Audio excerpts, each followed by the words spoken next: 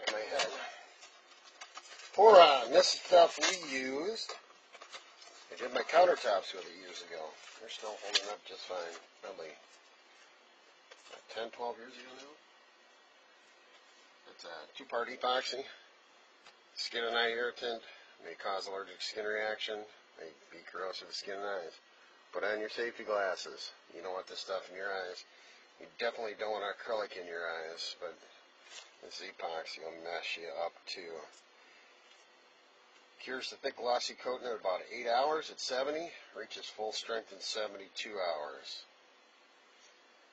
Requires no polishing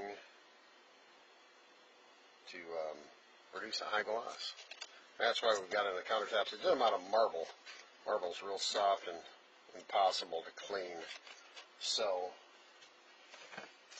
by coating them with this, you can't put a hot pan on it, which is fine because I've got a kitchen island I made that's made completely out of tile.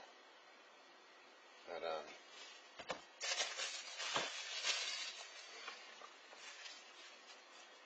other than not being able to put a hot pan on it, it is fantastic.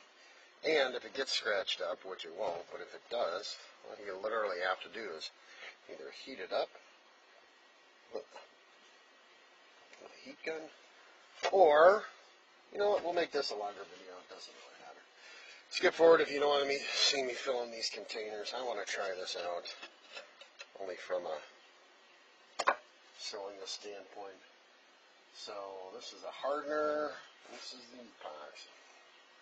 That's the rosin. Get a marker.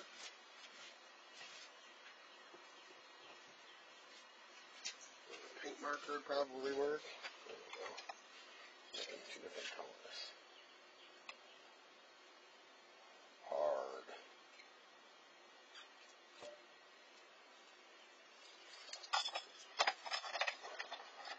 Pablo's paint markers. Let me tell you what, guys. These are the best paint markers on the planet. If you don't use them for other stuff, you don't know what you're missing. Where's the other one? And look at that, I put out too much right off the bat. They work by pushing down, and I shouldn't have pushed down right there.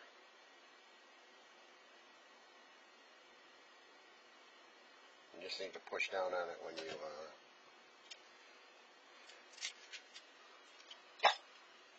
run out of ink, run out of paint. It's going to work. Big deal with epoxy, from what I've read and experienced, is that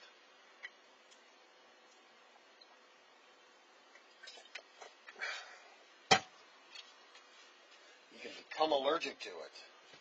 I bought these at Walmart the other day just because they got a big wide mouth and they've got a solid nozzle on here. I probably will need to print a couple of caps for them just to keep the crud out of the epoxy, keep the smell down, but we're going to see how this works. Experimentation. Gotta love it.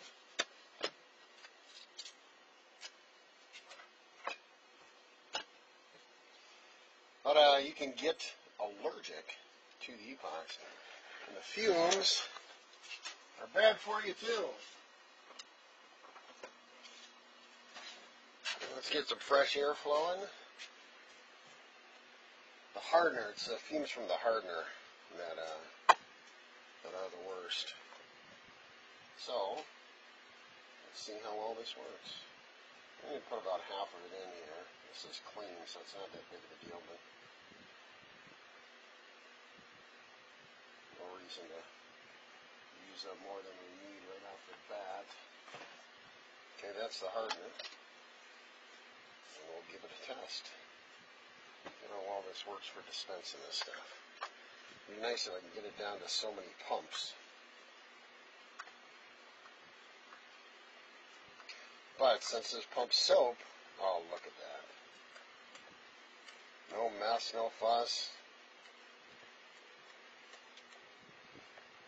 Now in this case, we're pouring a bunch So it probably would make more sense just to pour it from the container, but spilling that big container would be no fun. Okay, so it handles the rosin. And I use these red Solo cups because they've got the lines in it. The lines don't mean anything other than we want to make sure that we have equal amounts. That's it. It's a 2-ounce cup, but it's a wives' tale that those lines correspond to anything. At least that's what the red Solo cup people say. Boy, that is convenient. Far easier than messing with squeeze bottles. And can be really accurate when it comes to popping this stuff out. Very nice. So that's our hardener. I'm going to look at this base and see if I can't. It's formed down there, isn't it?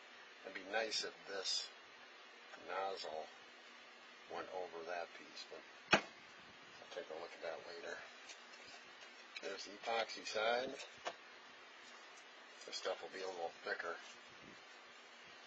But since it does have the consistency of hand soap, I figure that soap containers would be perfect for, and I'll put a link to that in the description. I picked that up at Michael's, and I forget the price. It's either 60 or 90 bucks for a gallon, which may seem like a lot, but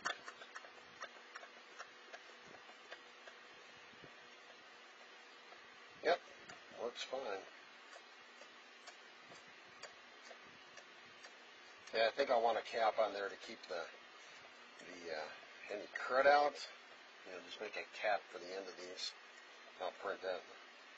Looks like it's only about 5 millimeters. Huh? 5.125. That's just a guess. I'm going to pump this up to the same line that I've got.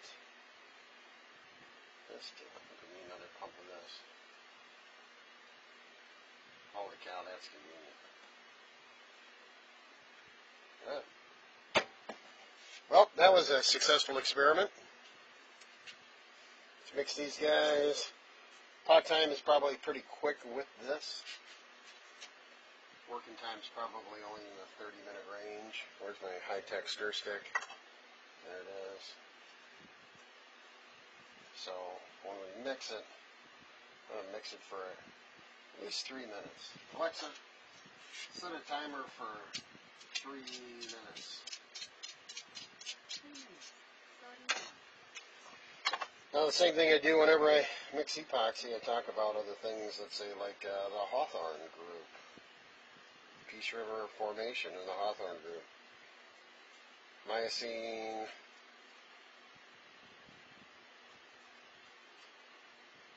full of miocene fossils, shark's teeth,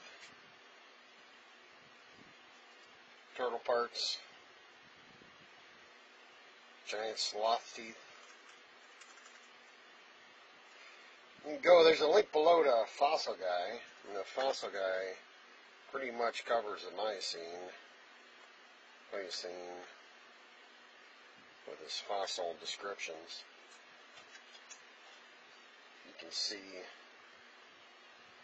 all the different fossils that come from that era. There's the other place. I think they find a lot of big stuff up in Georgia and the Carolinas and all the way up the coast. But the Hawthorne group came from, and the Peace River formation came from a time when